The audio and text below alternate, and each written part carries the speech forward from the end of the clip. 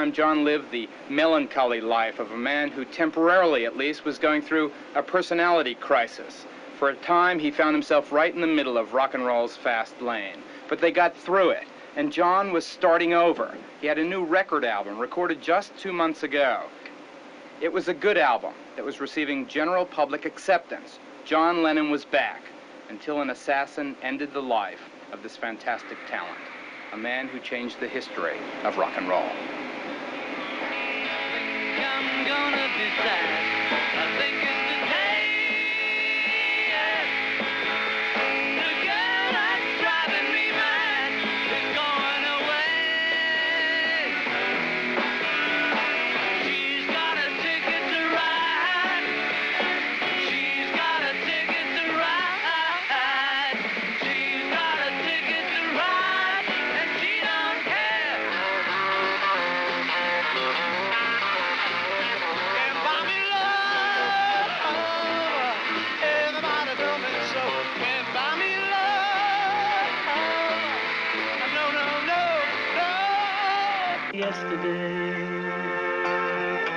love was such an easy game to play. I need a place to hide away. Oh, I believe in yesterday.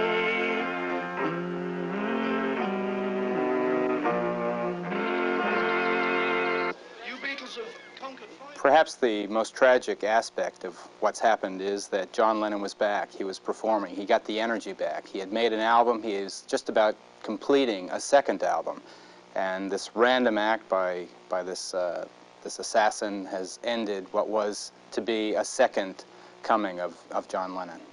Geraldo, I know that you ran into him. I mean, almost quite literally ran into him about 6 weeks ago. Do you have any sense of where his career was going? I mean, he had already jammed several careers into a relatively brief lifetime. Absolutely. It was very clear from the way he and Yoko were responding, just generally, their mood, their buoyancy, that they were very optimistic about the future, that clearly they were bent on coming back to music, coming back to the professional life, coming back to the public life, making music again, going to the people with his latest creations. They were very, very up on the fact that John was back in the mainstream of rock and roll again. And Geraldo, you have spent a great deal of your life also covering the entertainment beat, and I'm one of the great hopes, I think, of people around the world was that someday the Beatles might get back together again.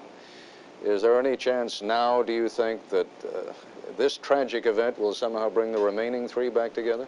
No, I think that all this has done is to end what was a fond hope held by tens of millions of people who loved the Beatles as a group, the fact that they would ever reunite. Paul and John were both dead set against it. In private conversations with them, they told me that. In public statements, they made it perfectly clear that that aspect of their lives was over. Now, tragically, there is, an absolute irrevocable ending to what was one of the most important forces in modern music. Geraldo Rivera, thank you very much indeed. Right. Murray the K, a former New York disc jockey who was sometimes called the fifth Beatle and was master of ceremonies at many of their concerts in the United States, learned of John Lennon's death tonight in Los Angeles. He had this comment. It's a shame because he did. It was the beginning of a new way. He felt free enough to finally come out of this self-exile of really getting himself together as a person. I mean, he had split from Yoko. He had examined himself. And after he wanted to come back, I mean, it took a while, and they did come back, and they made it work.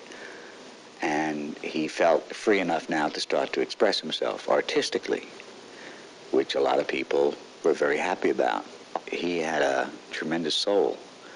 And if there was something that was bothering you, or there was something in which you found yourself sort of uptight because of the situation, my memories of him is would always be the first one to really try to alleviate whatever problem you had have, and he would do that.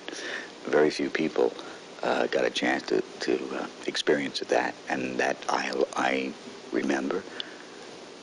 And just like someone in my family or anything else, after a while, it's a shock. But I think that John Lennon would probably agree with a song that George Harrison wrote. And the line goes, "Life goes on within you and without you." Disc jockey Murray the K.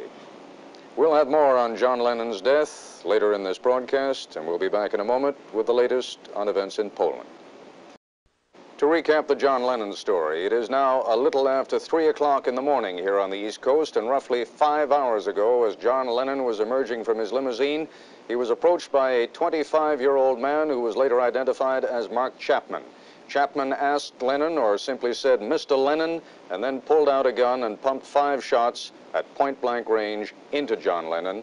The singer was killed almost instantly, was pronounced dead upon arrival at Roosevelt Hospital in New York. All of this happened outside his apartment building, the Dakota House, which is on West 72nd Street in New York. Rita Sands is standing by live outside the Dakota House right now, and as you'll see in a moment, she is not alone. Rita? Ted, mourners began gathering here soon after the news of Lennon's death, and there are easily now 1,000 mourners who've come to pay tribute to him. At the beginning, it was a very solemn vigil. Many held candles, some put flowers.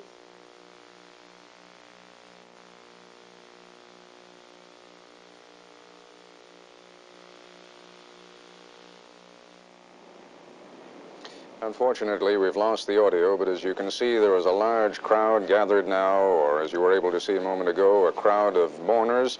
It is, again, to point out, 3 o'clock in the morning here on the East Coast, and in New York, dozens, perhaps even hundreds of people have now gathered outside the Dakota House, which is where John Lennon lived when he was alive. But again, this evening, he was shot, allegedly by a man who is now identified as Mark Chapman, a 25-year-old drifter whom the police have described as something of a kook. Apparently they knew him.